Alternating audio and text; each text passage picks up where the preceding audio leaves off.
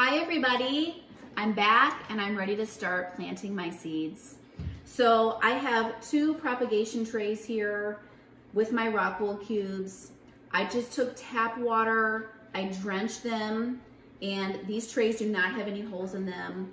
Once they were drenched, I just let them sit in the excess water for about 5 minutes, and then I drained the excess water off. So these are ready to go for seeds to go in them. I separated them into two different trays because I have my peppers, tomatoes, beans, and jalapenos in this tray. These are gonna need 2 seeds per cube, and I'm gonna use 2 seeds instead of just 1 in case one doesn't germinate. And if I luckily get 2, I will remove the weakest one before I put it into my Aerospring system because you just want 1 plant per cube. For these, the herbs, I'm gonna put 6-ish seeds per cube. And for my lettuces, I'm gonna put about 8 to 10 seeds per cube. Both of these are gonna go onto the heat mats and they're gonna be under the same light. I'm just gonna keep all the conditions the same for this first go around to see which plants are picky and which ones will just let me keep it all easy for myself.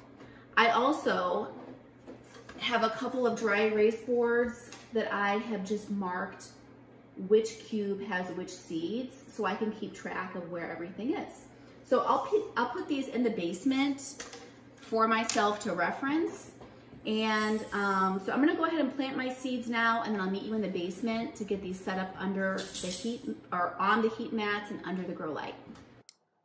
I found tweezers really helpful in planting the smaller seeds. Be sure to place the seed up against the side of the rockwool cube. I did not use any vermiculite as a covering over the seeds. Okay, we're down here in the basement and I have my seeds officially under the LED grow light, and I am so excited to see which seeds actually sprout. So I have both of my trays here with the humidity domes on, with the vents completely closed.